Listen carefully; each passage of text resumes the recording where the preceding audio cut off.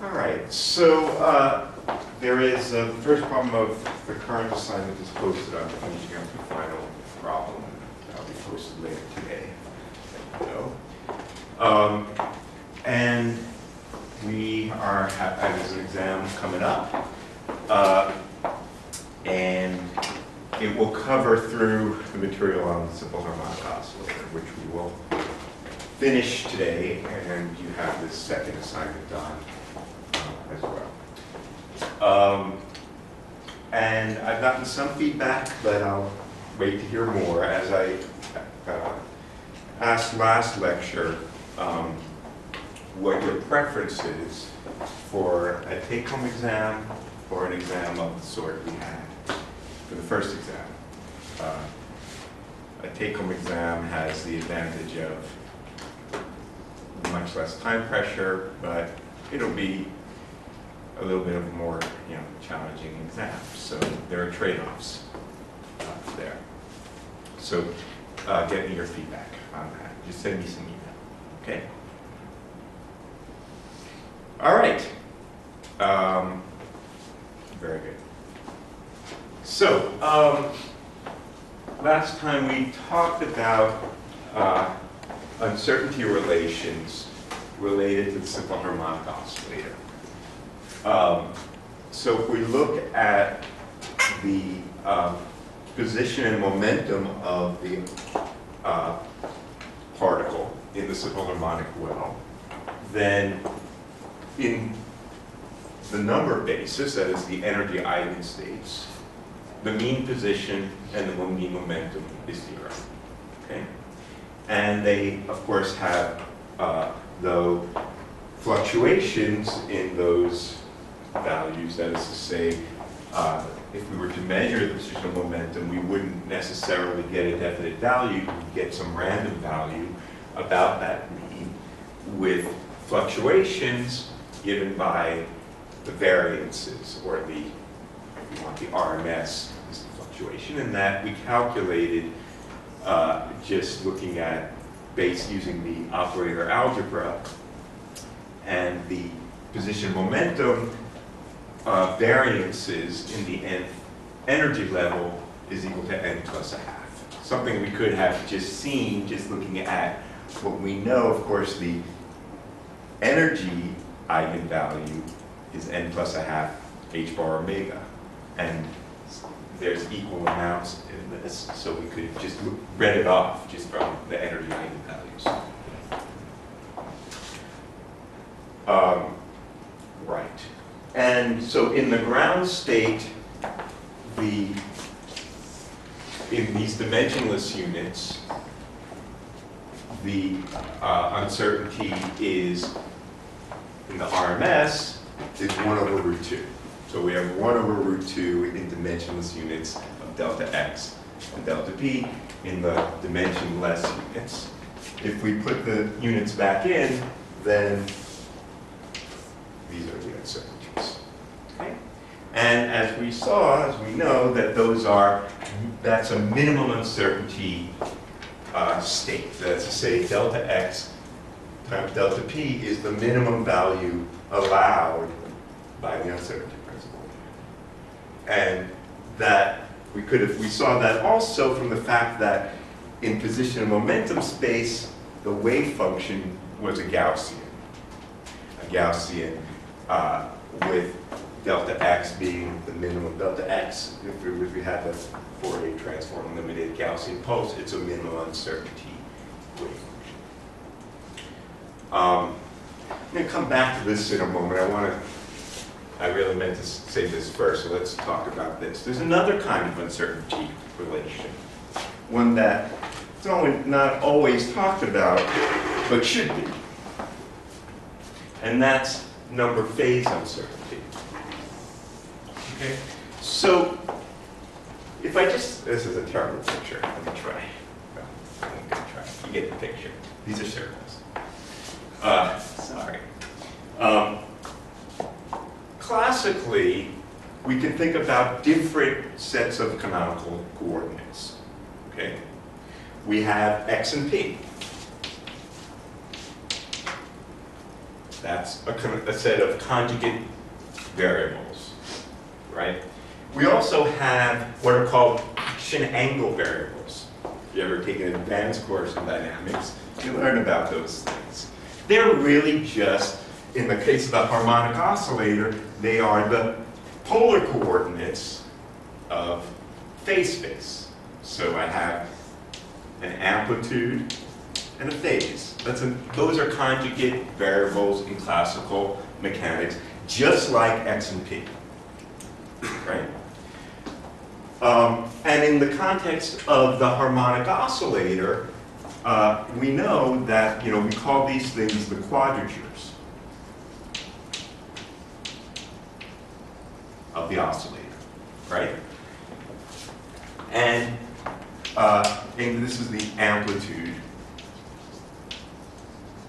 and the phase of the oscillator. Now, of course, when we go to the quantum description, then what we said is that, this classical amplitude became the annihilation operator, the lowering operator.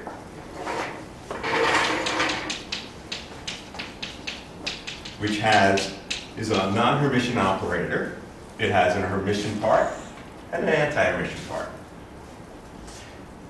Now, we could try, and it's a natural thing to do, to think about not a decomposition of this operator in terms of its sort of real and imaginary parts, its Hermitian and anti-Hermitian parts, but in terms of a polar decomposition, which we studied at the beginning of the semester. It's just an exercise in operator algebra. And so we could think about this. It would be natural to think that this could be written as, some kind of amplitude and phase. Now, the amplitude, loosely, is the square root, A, of course, here is the square root of alpha star alpha.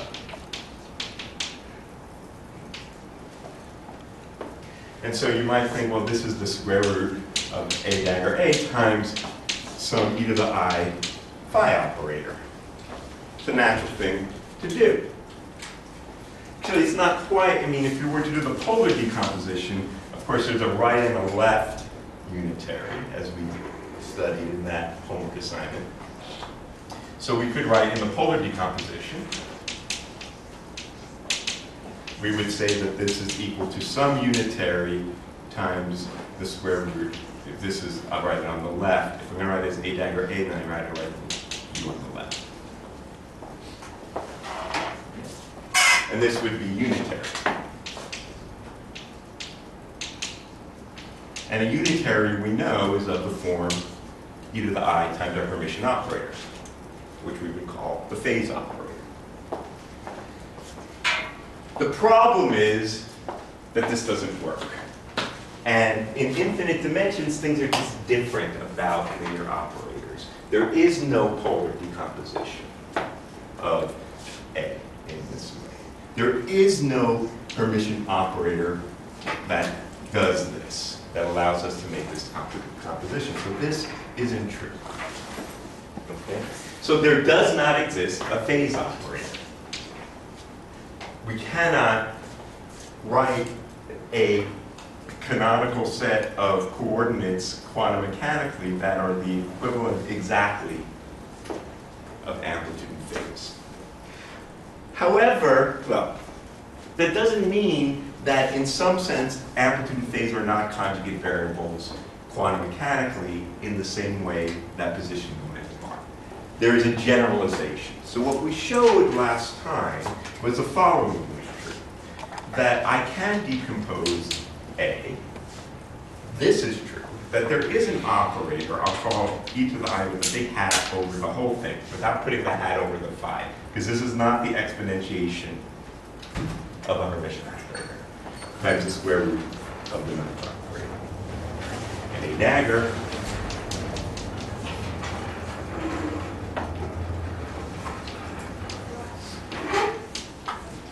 is this,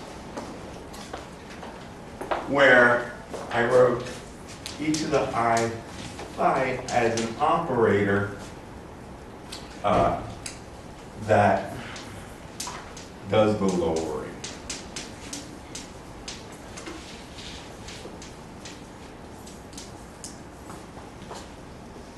Okay. The problem is that this is not unitary.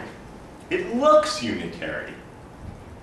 It looks unitary because a unitary operator takes an orthogonal basis to an orthogonal basis.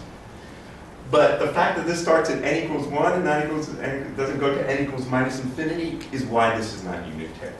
And you can see that, you can just try, if you look at the commutator of this with this, what it equals is this. And since this doesn't commute with its adjoint, it's not a normal operator. Normal operators commute with their adjoints. This doesn't. So it's not unitary. It has no, it's not a unitary operator.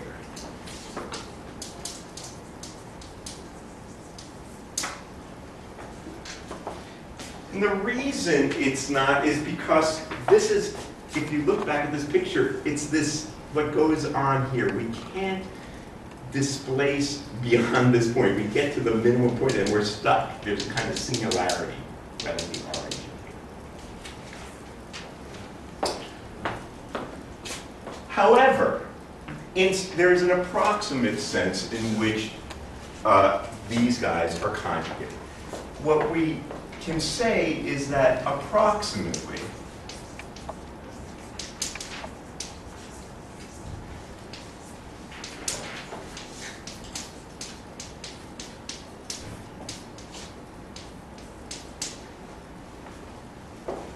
just like x and p. There's a very sophisticated mathematics in which we can kind of derive this based on the theory of POVX, which I'm not going to describe in great detail, but just give you a little flavor for it. And that's the following. We can define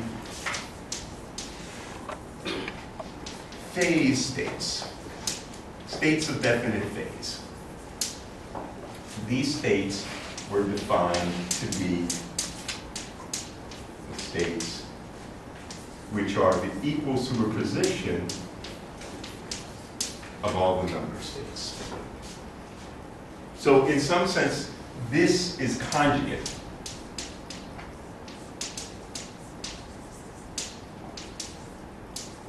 In the same way that when we had a position eigenstate, a position eigenstate is a superposition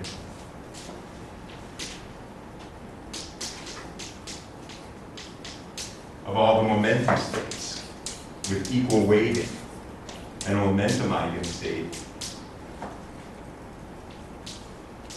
is a superposition of all the position eigenstates with equal weighting. X and P are conjugate. Number and phase are conjugate. Okay? The problem with these states is that they're not orthogonal.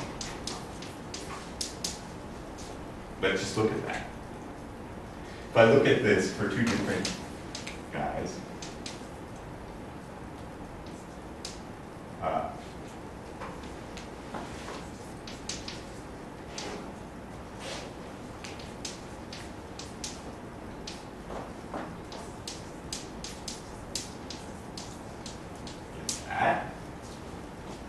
oops.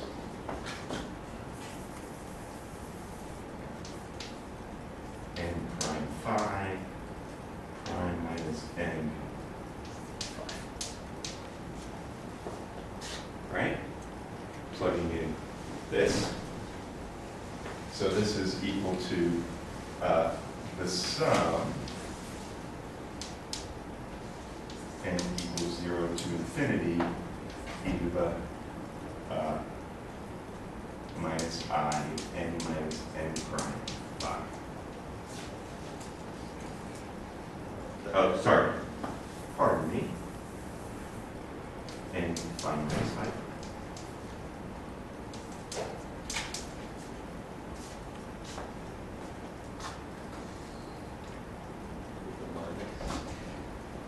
Is there a minus or a plus there? Did I get that wrong? This is a plus. So, that's not a delta function. It would be a delta function if this was from minus infinity to infinity, but it's not a delta function. So these are not orthogonal states. They're not the eigenstates of a Hermitian operator. However, what is true is that these states, you can check this,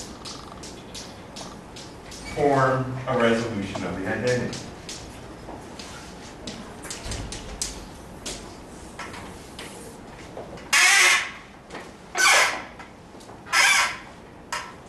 Which means that they form an over-complete basis in the same way that X and P do.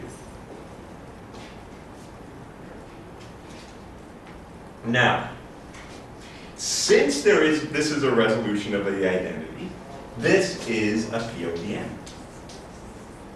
That is to say, I can look at this as an integral over this guy of positive operators.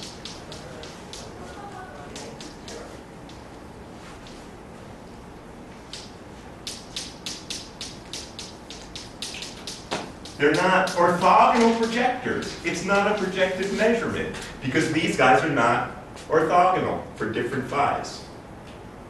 But that's okay. We learned that not every measurement is an orthogonal projective measurement. We could do measurements that are associated with non-orthogonal positive operators, which would say, now I ask you, what would be the probability of finding, or probability density of finding phi?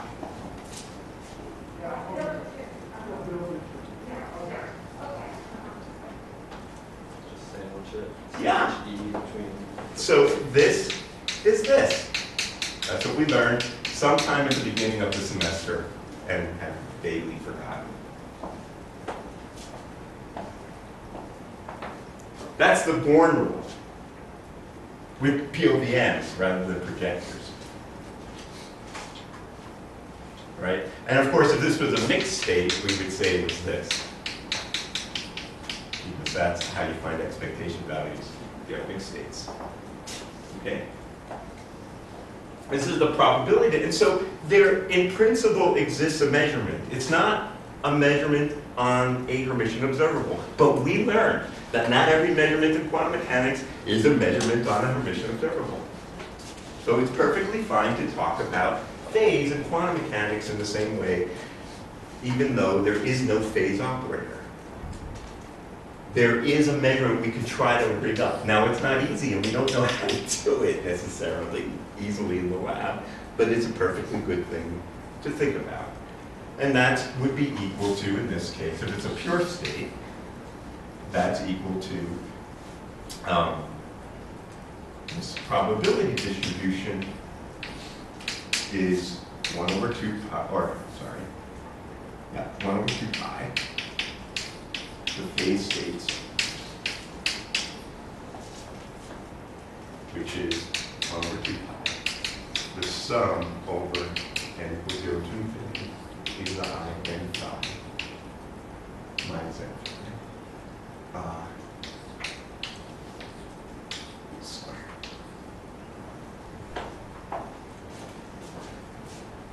Okay? And it follows from this, the fact that this probability distribution is like this, that we get, from this we can derive this.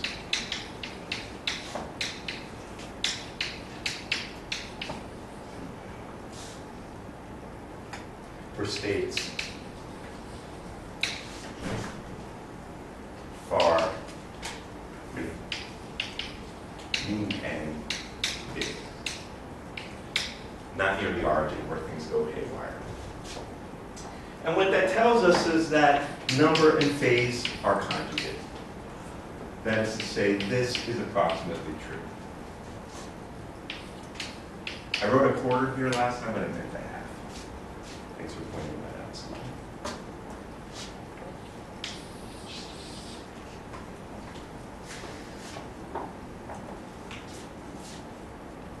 Right. Okay, so let's go back now to dynamics. So another thing we talked about last time was the dynamical evolution of the system for the simple harmonic oscillator. The fundamental object is the time evolution operator, and that has this simple form. Okay. We typically ignore this overall phase. It affects nothing. So we typically just write it like that. Okay. And what we showed last time, and it's very easy to show, is that the Heisenberg equations of motion for the quantum operators are exactly the classical differential equations. This is exactly the same thing.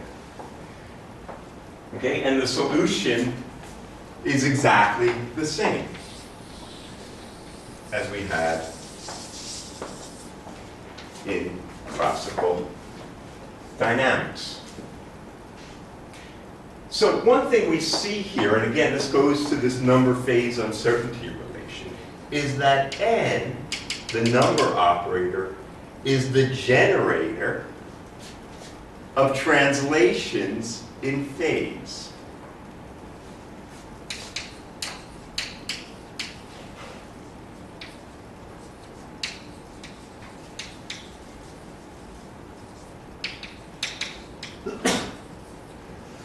As I say, classically what would happen is this thing would just go around, translate in phase.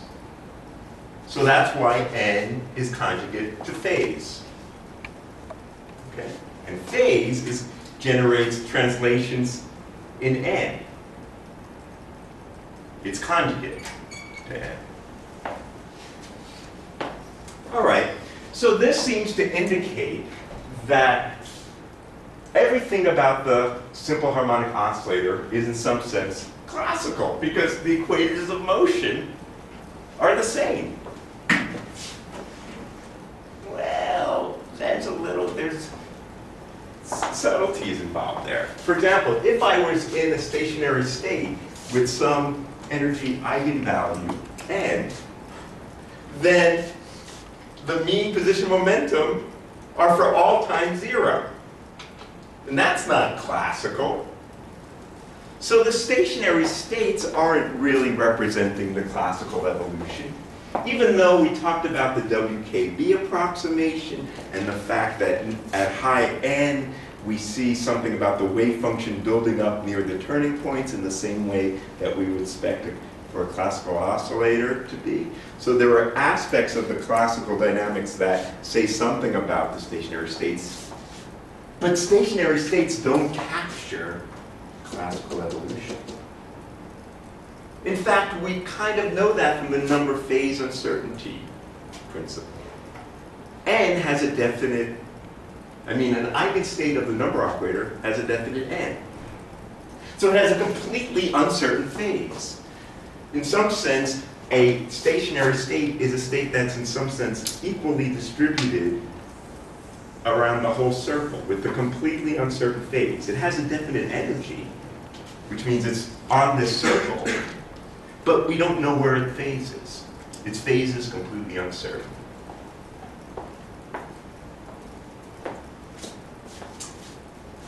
So now we come to really the subject of today's lecture, which is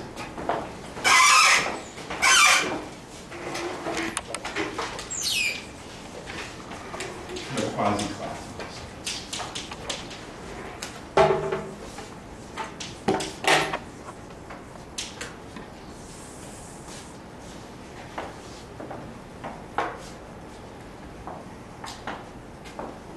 So, we want to ask ourselves, is there some state of the quantum system that in some way we would call quasi-classical?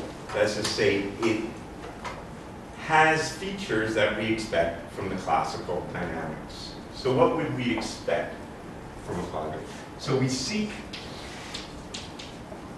a quantum state psi such that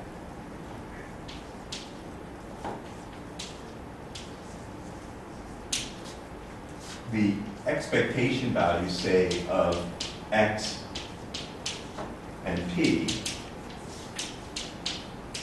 written either in the Schrodinger picture or the Heisenberg picture, I don't care, follow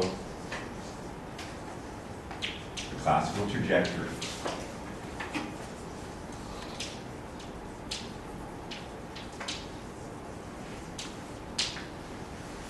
Okay. We might also want not only that the mean value, but what we would like, if this is really as close as possible to classical, we would also kind of like it to be the case that the fluctuations in x and p at all times are minimal.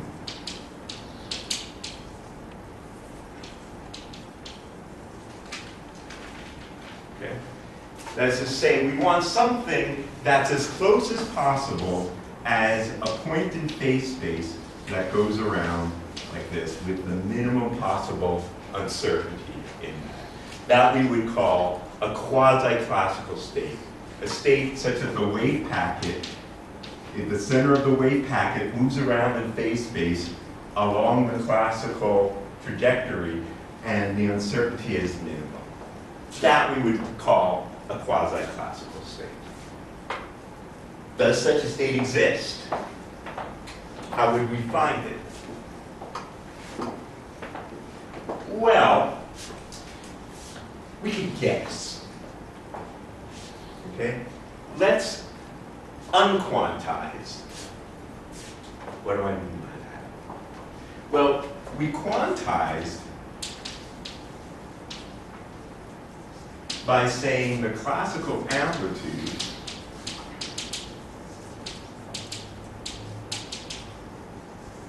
alpha, which we had this particular form, went to a quantum operator.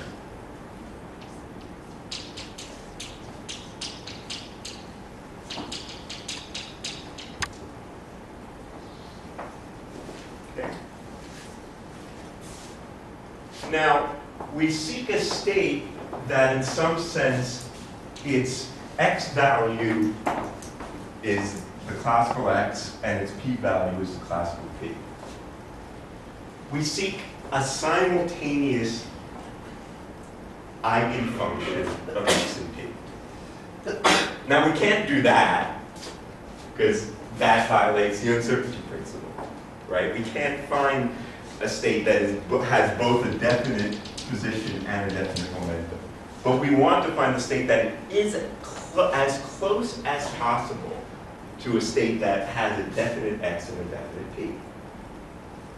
Well, let's look for a state which is an eigenstate of A. This, if it was an eigenstate of A, it would have an x and a p.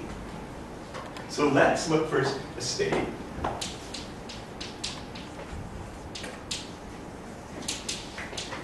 that is an eigenstate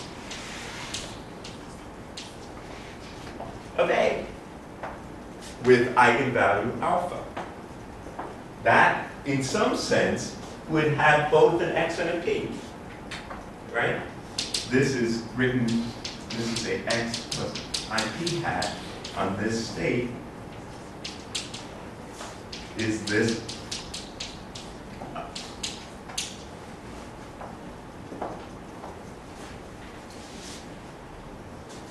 now, there's no guarantee that such a state exists. Why don't I know? Why can't I just say, of course, every operator has eigenvectors, doesn't it? It's not Hermitian. In fact, it's not only not Hermitian, it's not normal. A and A dagger don't commute. Their commutator is 1. And we know that the only operators that are guaranteed to have a complete set of eigenvectors are normal operators, and those are the Hermitian operators and the unitary operators. But this is neither Hermitian nor unitary.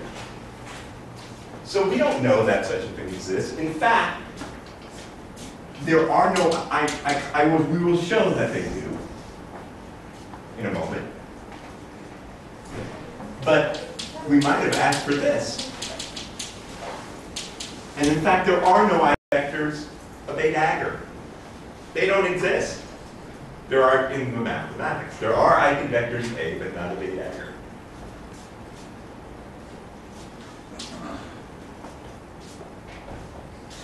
Okay, so I'm going to look for those states in a moment. But what if such a state existed? If a set of states existed, what would their properties be? We'll prove in a moment what those states are. But why are these states the quasi-classical states?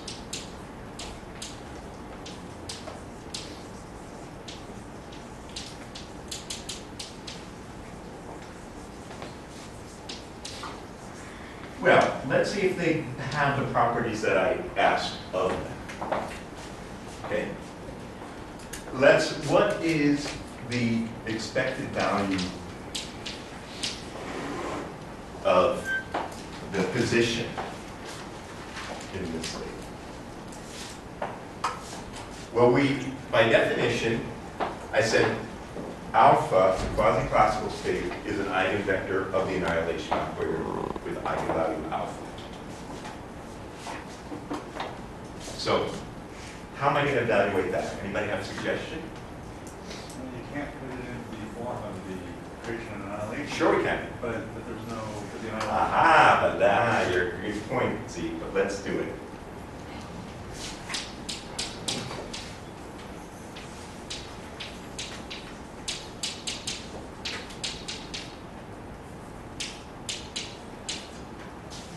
Okay, right? So this acts on this and gives me alpha. But this acting on that, I don't know. However, yes, Paul, excellent. I can act it to the left. Because this is true.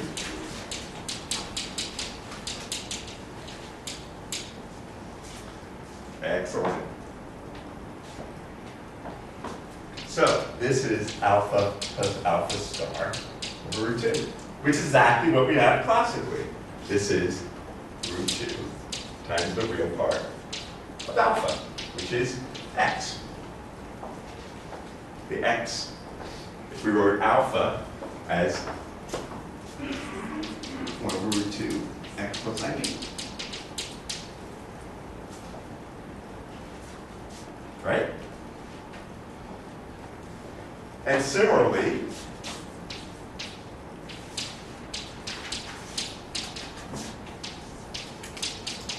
this expectation value is the imaginary part, which is b.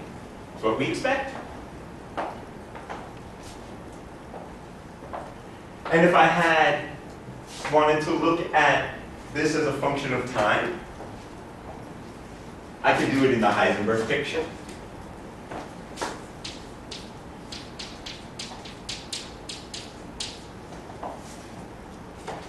Right? That's the expected value of position as a function of time. That's how you do it. And we just solved that. This is equal to the expected value of x0 cos omega t plus p0 sine omega t. Right? This is the classical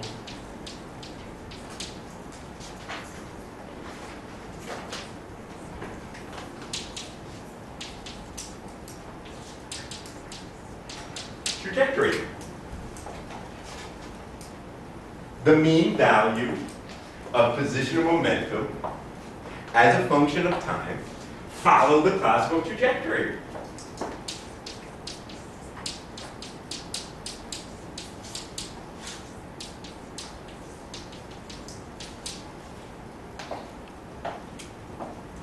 Exactly. The mean value of this wave packet follows the classical trajectory.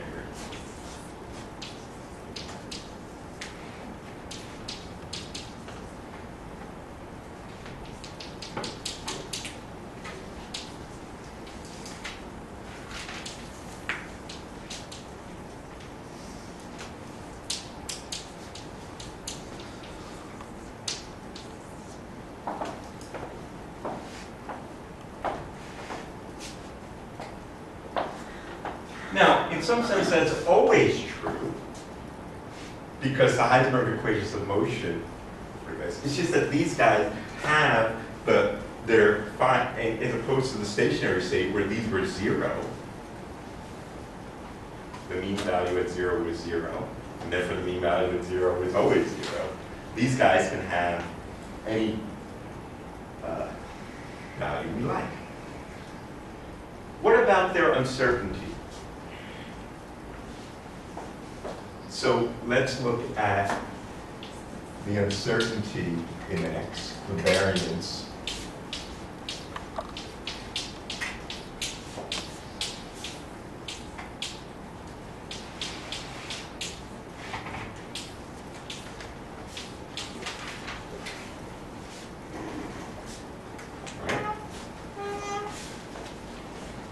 Well, once again, to do this, we write this in terms of A and A dagger, right?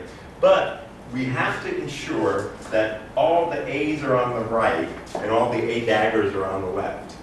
Because we know how A dagger acts on this, and we know how A acts on that, but we don't know it the other way around. So let's do it.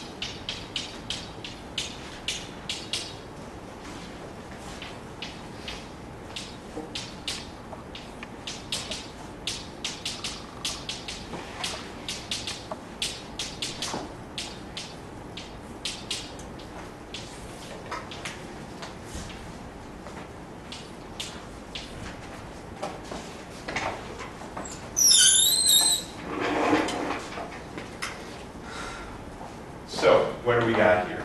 We got to normally order it, which means put all the A's to the right and all the A daggers to the left. How am I going to do it? Use the commutation. Use the commutator. So this thing is equal to A dagger A plus the commutator, which is 1.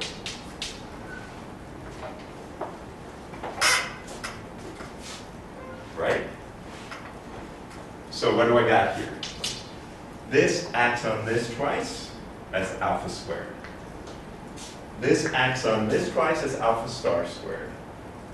And then I got twice alpha star alpha plus 1.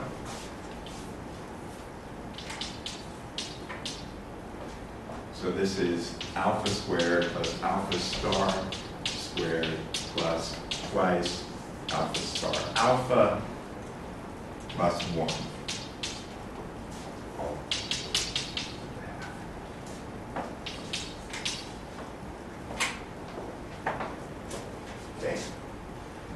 Which of course is equal to a half A plus alpha star over root 2 squared plus a half.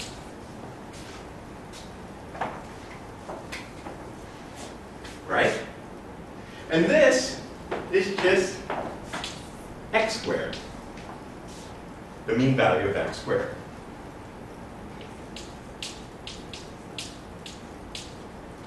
That's what we just found.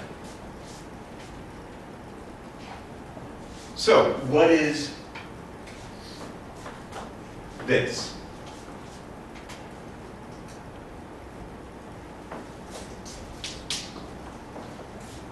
What is it? I didn't hear. A half. Exactly. And what is it? What's the minimum value? A half. In fact, the only reason this came out was because of the commutator. If there wasn't a commutator, there would be no quantum uncertainty, right? It would just come back to itself. And similarly, delta p squared, you can do the same thing as a half. It's a minimum certainty state. Delta x, delta p is a half. So indeed, this state has exactly the property that we want. It is a state which has its mean value localized at the classical point in phase space and has an uncertainty which is the minimum uncertainty product with equal amounts of uncertainty in x and p. And as a function of time, what happens? This thing moves around. Just like the classical trajectory, it's got a little, what is technically known as the uncertainty bubble.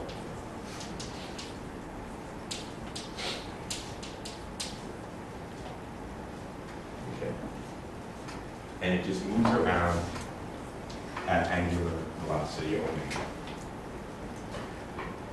These are the quasi-classical states. By the way, they're also, these states were examined and brought to the fore most in detail in quantum optics by Roy Glauber in the 1960s. And in the context of quantum optics, and now they're almost always simply called the coherent states. The term coherent is kind of technical. It has to do with optical coherence. It's not important why they're called coherent states, but they are also typically called coherent states. Though they're the quasi-classical states for the harmonic oscillator. Yes, sir. So is the only superposition of number states that's unaffected by the lowering operator, does that be like an infinite, like how a component of infinite number states? So we're going to look at that in a moment. It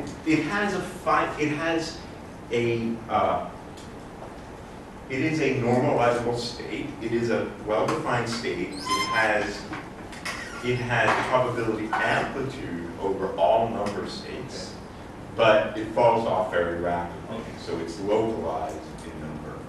Okay, we'll talk about that in a moment. The state that is a complete equal superposition of all number states is the phase state. So the phase state you could think about as this state, a state which is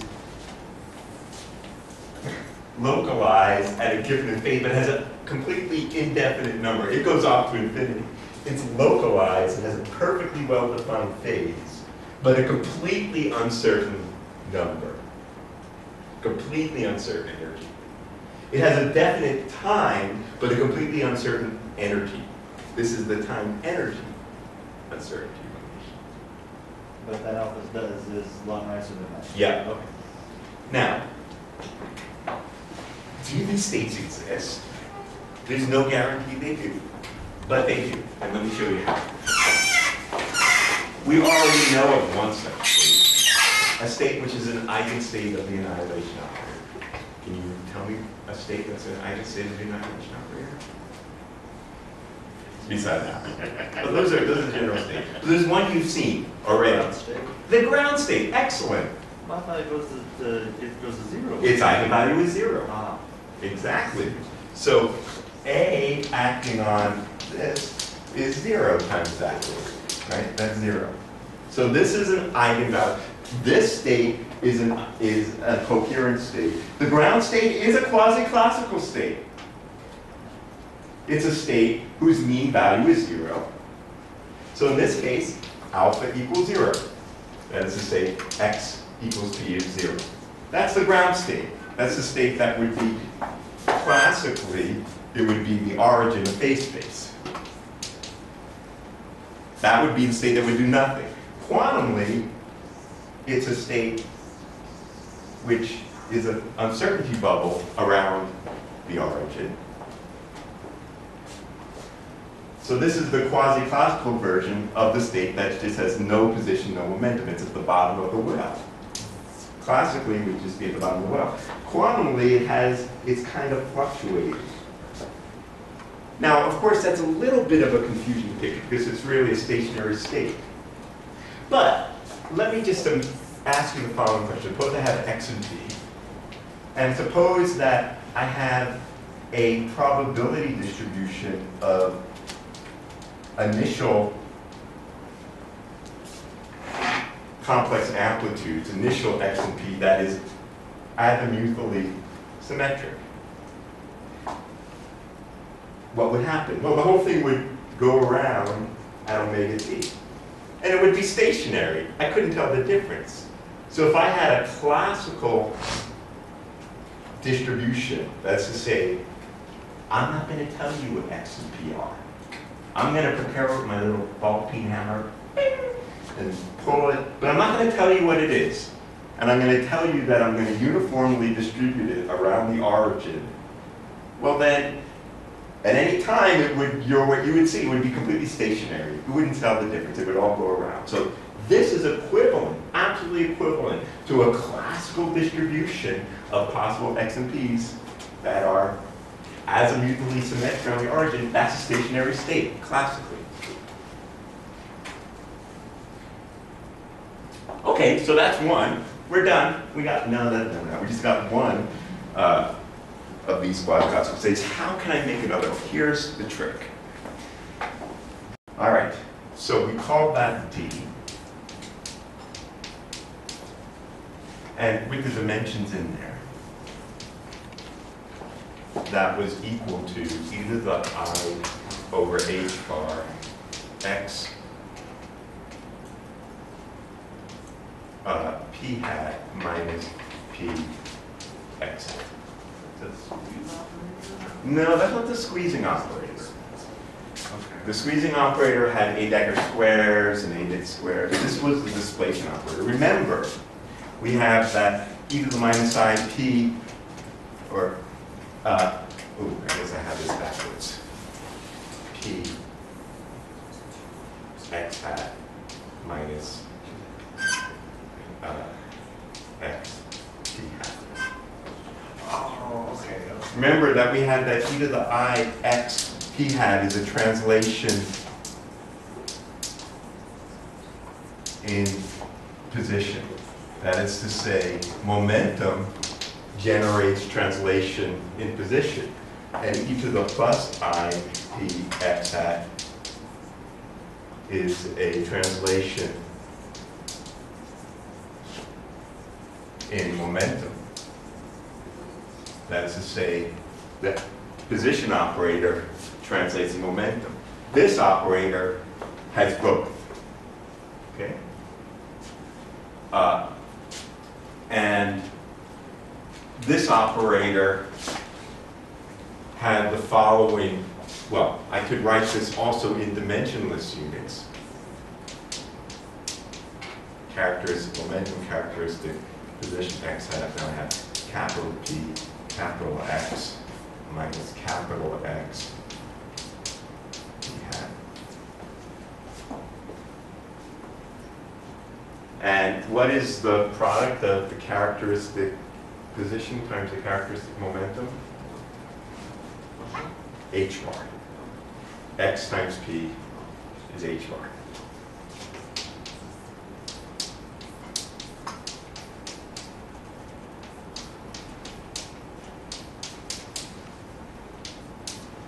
This is why not putting the twos makes this pretty. Otherwise, we'd have a 2 there. All right.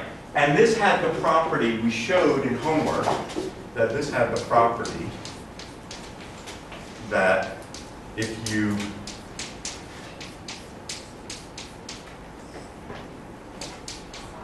did the unitary transformation on X, it translated in X. And if you did the unitary transformation on P, it translated in P. Or dimensionlessly, it does the same thing. Okay? So now I ask you,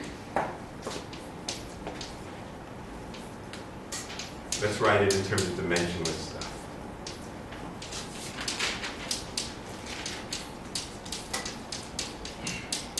What is this?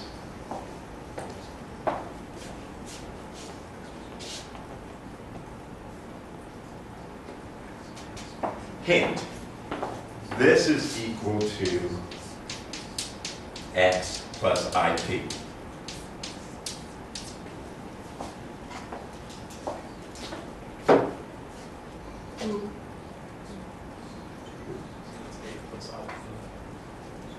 A plus alpha, right? Because X gets translated by the real number X, and P gets translated by the number. So you have X plus IP, that's alpha. So this is equal to A plus alpha. It translates in phase space. This is a phase space translation. It takes something and translates it by the complex amplitude alpha. So in fact, we can express the displacement operator in terms of the complex amplitude instead of the real and imaginary parts.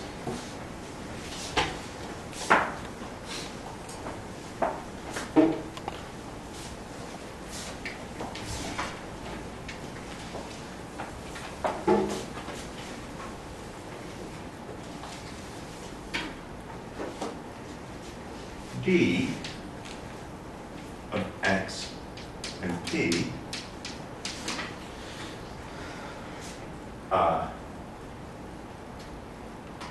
if we write that out again, that's e to the I alpha minus alpha star over root 2 times I, that's p. A plus a dagger over root 2, that's x, minus alpha plus alpha star over root 2, that's x, a minus a dagger over I root 2, that's p. Okay, that's just rewriting the thing. And a little bit of algebra, not much, shows that this is alpha a dagger plus alpha star, or minus. That's another way of writing the phase-based displacement operator.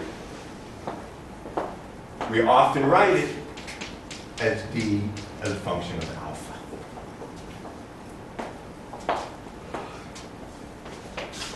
All right, so why is this useful? Well, suppose I take the ground state. Let's come back over here. Go count here. And take this ground state, which is a minimum uncertainty state, right? It has uncertainty in x and p, which are the minimum. And displace it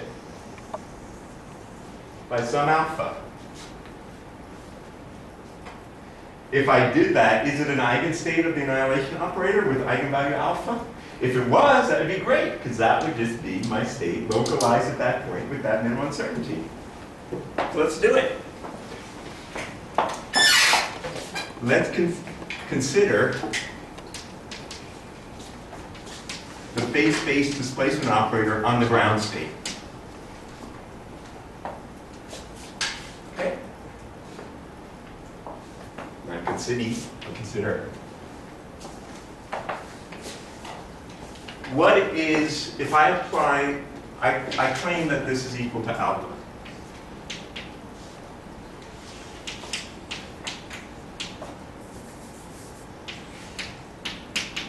That's to say, this is an eigenstate of the annihilation operator with eigenvalue alpha. How do we prove that?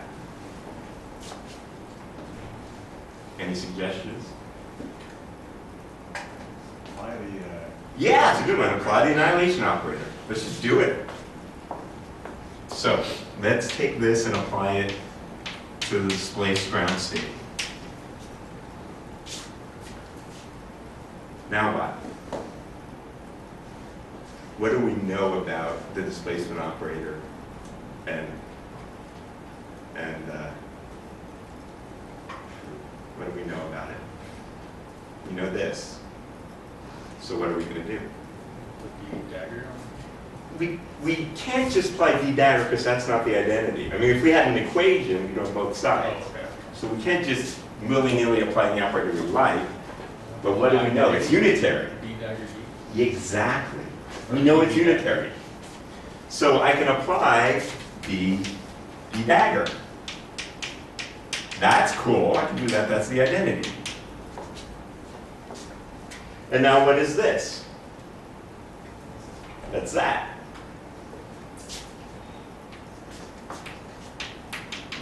It displaces it by alpha. This then is equal to D on alpha, A plus alpha on that, right? This is a constant, it comes out. And what about this? 0. Voila!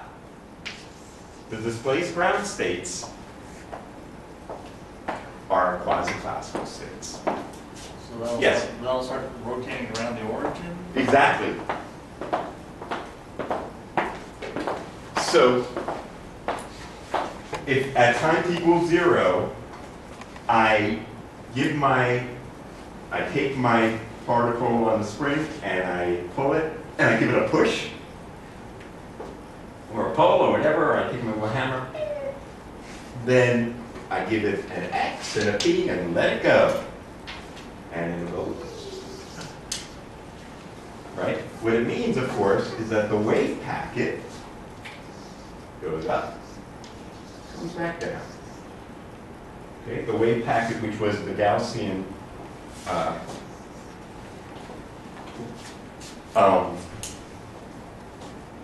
at the origin, is now a Gaussian here, and it comes to the turning point, and then it turns around. And it would classically oscillate. Okay. Now, we could see that kind of wave packet picture. We showed this sort of in the Heisenberg picture. Let's look at it in the Schrodinger picture. That is to say, let's look at the time evolution of the wave function given an initial condition that at time t equals 0, the state is this. Okay?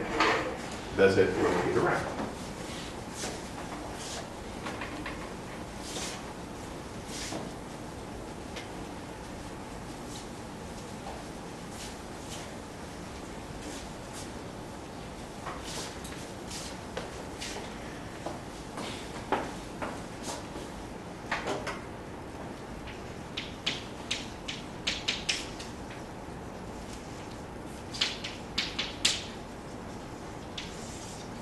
So let's say at time t equals 0, the state is a coherent state. Okay? C.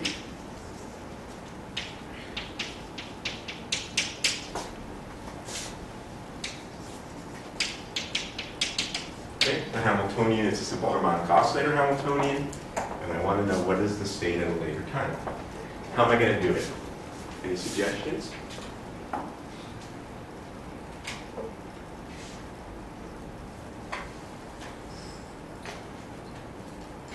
You did a problem like this in homework with the squeeze state.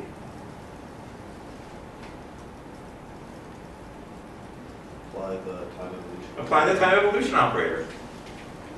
Right? So this guy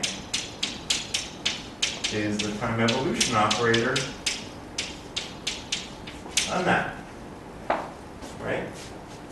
And for the simple harmonic oscillator, well, I guess it's been erased. It was just here, wasn't it? That is e to the minus I omega t n hat. Right? Now what? Any suggestions?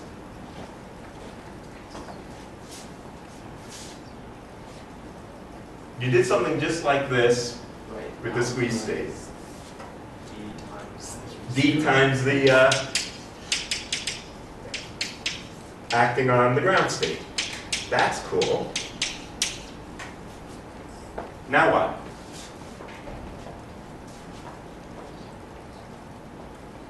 Well, this is the exponentiation of something, right? Can you just put a D dagger on the left side? Yeah. Well, I don't want to do that. I could do that. That would, yeah, I could do that. But it's, I think it'll be easier. What you suggested, Stephen, is fine solution, but it's easier to put this in here. Let me just call this U.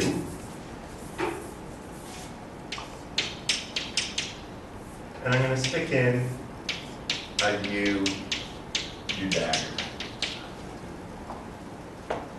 Okay? Now, U dagger acting on the vacuum is what? Should be U dagger U. It should be. Yep, that would be better. I agree. Thank you. So what's U acting on the vacuum? Vacuum. Yeah, it doesn't do anything to it. It's a stationary state. So this is equal to U of t d to alpha U dagger acting on the vacuum. Now here's the trick.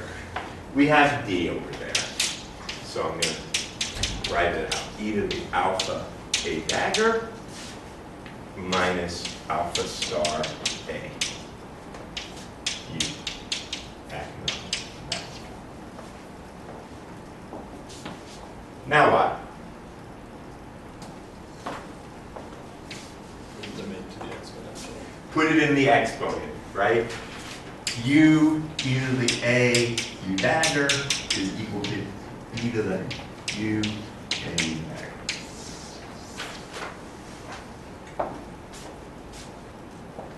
So this is equal to e to the alpha U a U dagger minus alpha star U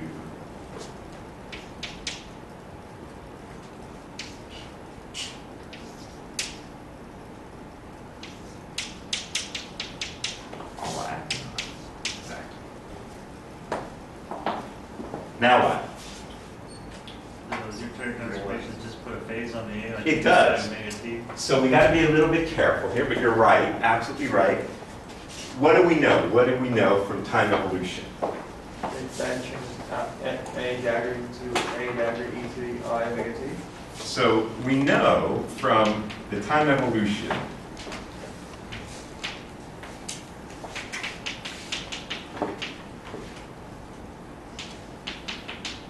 so that's true, right? But we got the U and the U dagger on the wrong spot. Just switch the sign. Switch the sign because you know that U dagger of t is equal to U of minus t.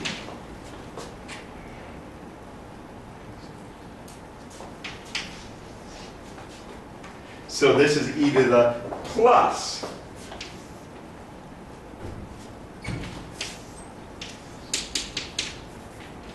I omega t a, and this is e to the minus I a dagger. And so, what we see here is that this is equal to e to the alpha minus I omega t a dagger minus e to the minus I omega t star a acting on the ground state. And what's that?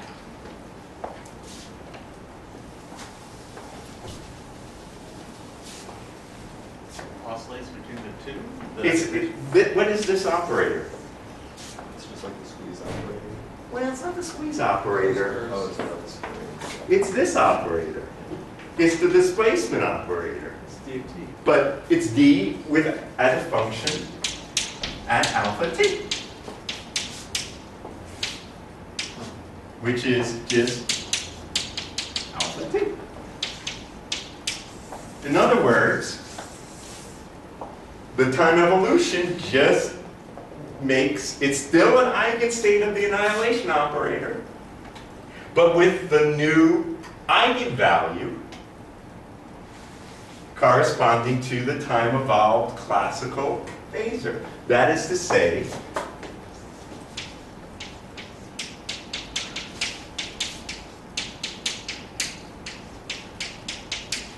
this thing is just the classical phase. So it's, as I was saying, this coherent state just is a new coherent state whose mean value follows the classical trajectory. It's beautiful. I love it.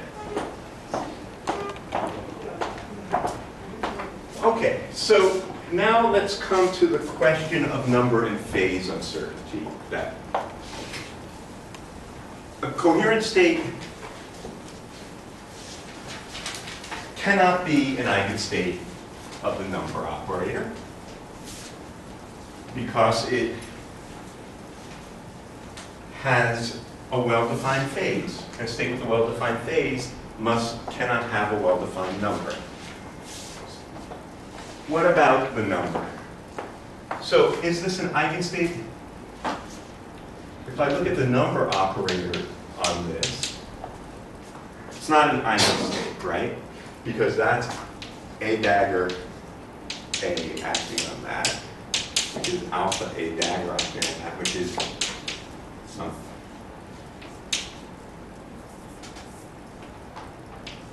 It's not an eigenstate. So alpha is not an eigenstate of the number operator. What is the mean value of the number? Alpha. Let's put it in. A dagger A. This acts on this, alpha. This acts on this, alpha star. It's what you expect. It's the classical amplitude squared. So the mean number is alpha squared. But what is the fluctuation in the number? It's not an eigenstate of the number operator. It has fluctuations around the mean. It has uncertainty in number. So I want to know what is the uncertainty in it, right? That's the expected value of n squared minus the mean value squared. How am I going to evaluate this? Well, we can just do, would be A dagger A times A dagger A dagger A. Yep, that's what it is. Now what? This is alpha squared, that's fine. That's this times squared. When you bring out the A dagger A on the outside, you get the alpha squared term on the outside. Well, I can't do that, right? I have to be careful because I have... No, you can work on the alpha on the right. Okay, And then yeah. alpha dagger on the left. Sure. And then do 1 minus A dagger A. Sure, so that's the key. The key here is to always normally order it. Commute these things so that, right?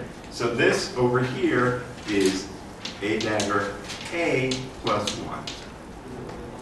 So this is equal to A dagger squared, A squared, alpha plus 1 times that, which is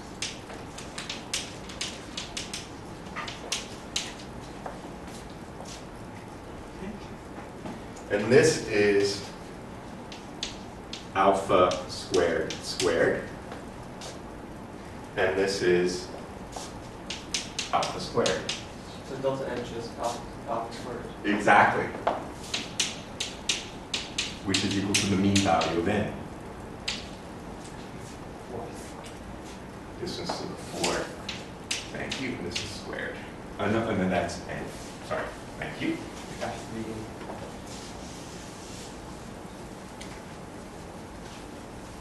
All right. So the point here, what we see is that for a coherent state, we don't have an eigenstate of number. There's number fluctuation.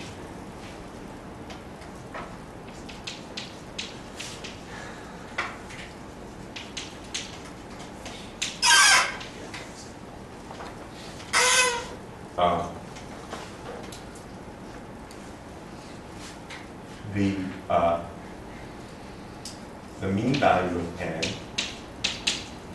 is equal to alpha squared. and the uncertainty in it is equal to the square root.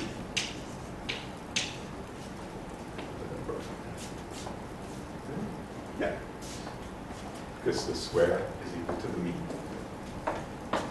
So, given this fact, do you know of a probability distribution whose fluctuations, this is correct, whose fluctuations are equal to the square root of the mean? Poisson. This is corresponding to a Poisson distribution.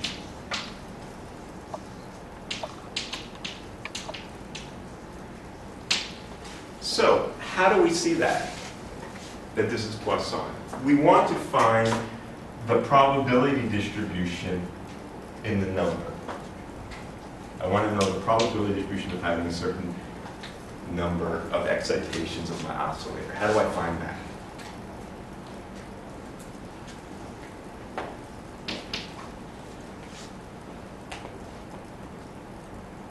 What is it by definition? I want to know what is the probability to find the particle at the level n, given that it's in a coherent state.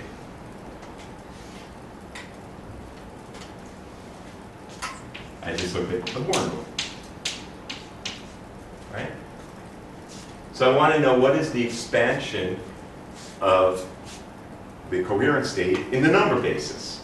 What's the probability of having that? So let's look at those amplitudes.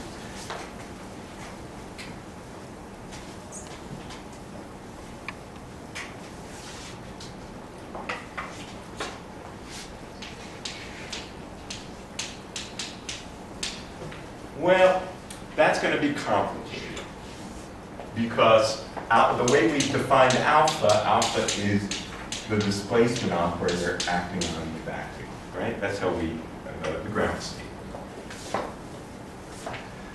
Excuse me if I call it the vacuum. So this is e to the alpha A dagger minus alpha star A.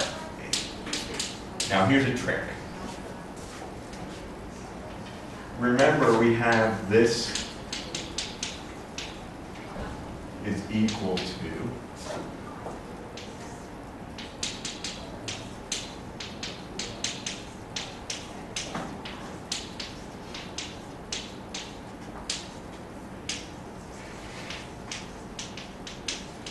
now we can separate these guys when A and B commute with their commutator, right? And that is the case here. So the displacement operator, using this rule, is e to the minus a half alpha squared e to the alpha A dagger e to the minus alpha star A.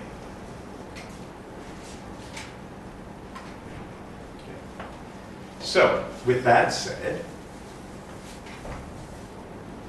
the coherent state is equal to e to the minus alpha squared e to the alpha A dagger e to the minus alpha star A acting on the vacuum.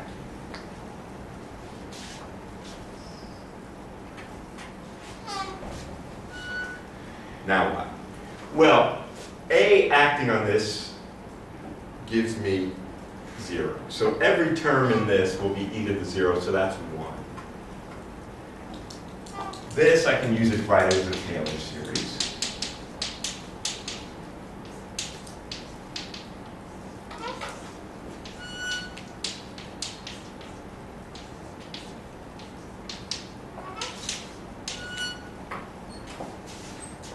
Right? However, you know that when you apply the creation operator or the raising operator n times, you get the nth eigenvalue eigenstate. This n over the square root of n factorial on that is that. So this is equal to the sum n equals 0 to infinity, alpha to the n over the square root of n factorial, e to the minus alpha squared n.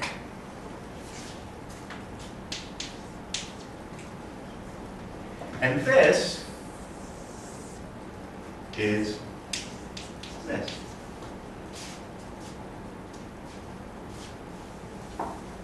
So, what is the probability distribution? It's the square of that.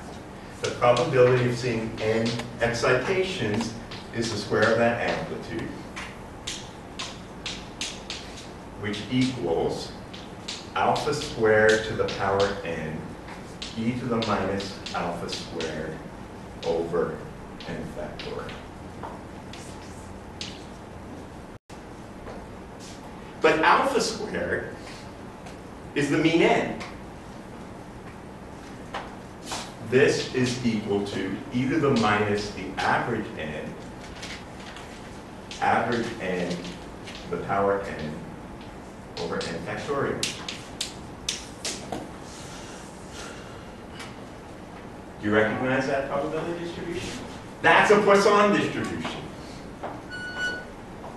So for a coherent state, we don't have a definite number, we have number fluctuations.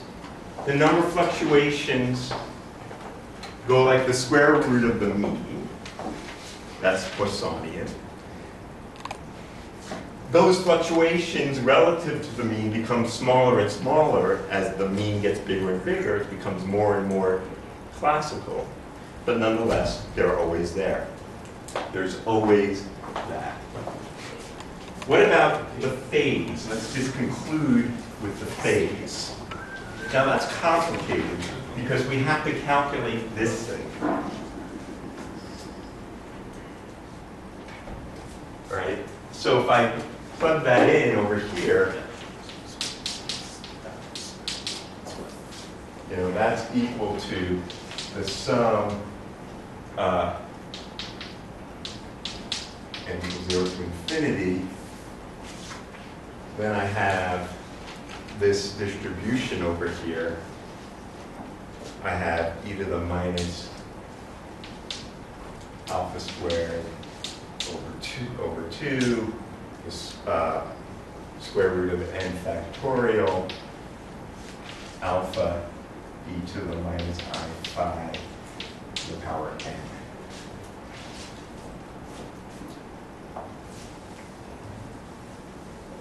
Squared. Let's plug that in. Now, what we can say, though, is that this sum is going to have these very rapid oscillations, except where the phase of this cancels the phase of that. That is to say, if I wrote alpha as some phase as 0, then this is going to have this sum is going to be very big. Away, when the phase is away from this phase, this is going to have lots of oscillations, and those terms will tend to cancel. So we kind of expect this probability distribution to be peaked around the phase of alpha. In fact, it is. And if I were to draw this picture here, say here's my coherent state. It has a mean n. It has this uncertainty bubble, has a width square root of 2. Then I ask you, what is the width in phase? 1 over 2. Well, it's going to depend, the width in phase is going to depend on n, right? The bigger it is, it's way out there. The same, this is going to be a much smaller. So what is the uncertainty, just geometrically?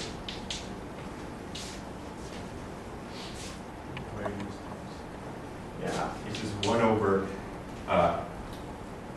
root 2 square root of n. The mean value of n, right?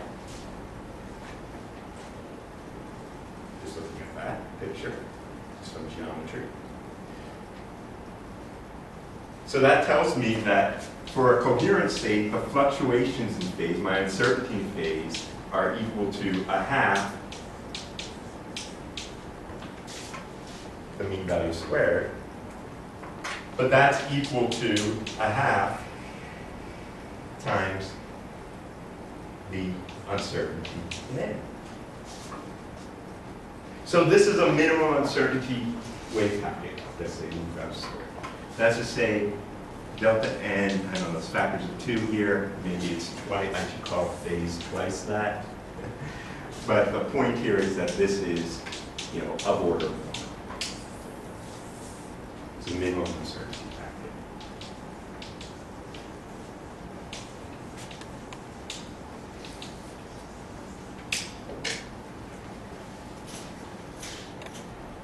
So the quasi-classical states are important states in thinking about the fact that in the harmonic oscillator, we can create wave packets that go just like the classical trajectories. And they are important, particularly in thinking about quantum fields. Because if I wanted to think about the state of a field, which is an oscillator, the field states, which are classical-like, classical fields, are coherent states. The state of the quantum electromagnetic field that comes out of a radio antenna or out of a laser beam is described by a coherent state. All right. So now that concludes our discussion of a simple harmonic oscillator. And we'll have some problems on that in homework. All right.